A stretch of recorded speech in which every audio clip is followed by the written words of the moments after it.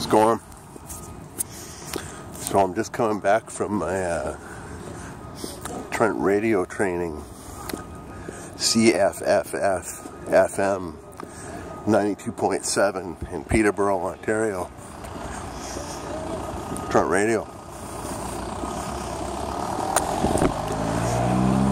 My show is going to be on Tuesdays between 4 and 5. If you live locally, you can get the station.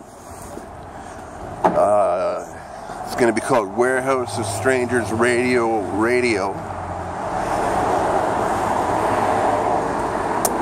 As I'm going to try to kind of simulate what I do with my Facebook page, Warehouse of Strangers Radio. If you're not a part of that, I know I'm always saying check it out on Facebook. You can join. It's a public group.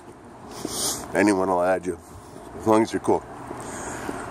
I'm just hitting downtown core of beautiful downtown Peterborough right now. Just noticing the changes. I rarely walk downtown these days. Every time I come downtown, something's different. It's really weird. I guess we're about to pass a bar. This is where a lot of kind of live music for the older crowd happens.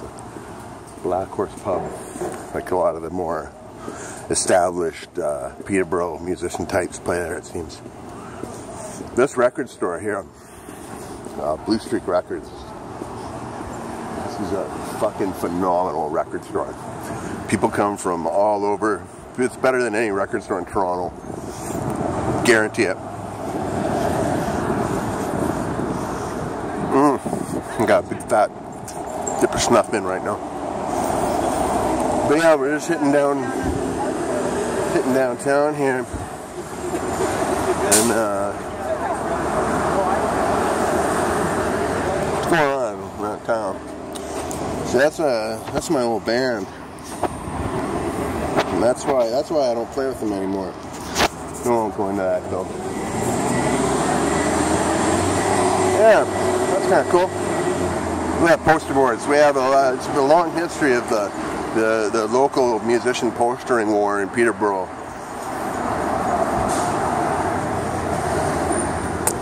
And a bunch of years back, so everybody didn't stick posters up all over everything. They gave us a bunch of specified poster boards. I'll show you them as we pass them. But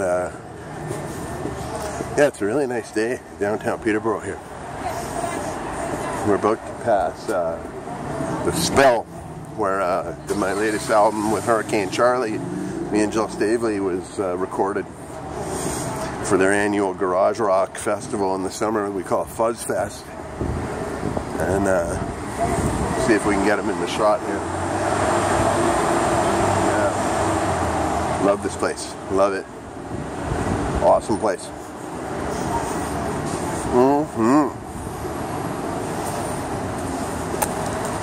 It's weird being downtown, man. I never fucking go out. Not downtown anymore, really. But, I don't know, it's got its charm. But yeah, I just kind of wanted to tell you, we had this cool training session for the radio, and so I learned how to turn things on and turn them off, and how to play music. They have turntables, they have cassette players, they plug in my phone, which is great because a lot of what I want to do is actually on vinyl and cassette stuff, like old tapes that bands from my original fanzine Warehouse of Strangers used to send me, and I still have. Hopefully they still work, but we'll find out. It's all doable. It's amazing. We're gonna walk on the shady side of the street, because I'm a shady motherfucker. You know what I mean? Another one of them poster boards I was telling you all about. See what I mean? Yeah, posters. kinds of shit going on. Nothing I'm really too interested in seeing, I guess. I'll let that stop.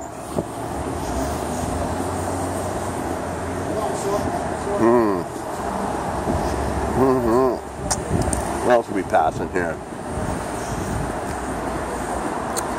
The Cajun restaurant I used to work at, we're going to pass, but I'm going to try to not put that in the shot because I try not to talk about that name. There's a building across the road where my ex-wife Mithra used to have a really cool underwear store called Icy France. And then this time last year it was a pot dispensary. It got busted. And it became like a bong shop that closed because we got a better local bong shop. And now it's fucking up for rent again. That's cool.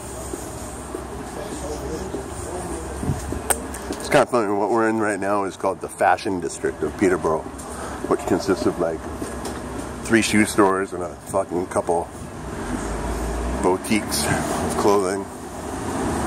Bridal boutique. You know what I mean?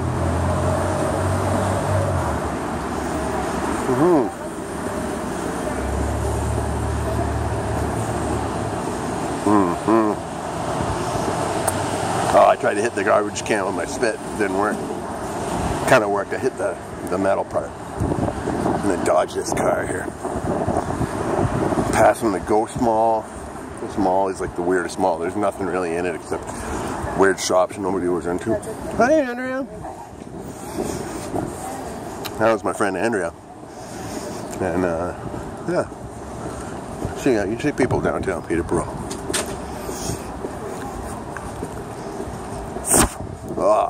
That was a big fat fucking lip. Got snuff all over my phone.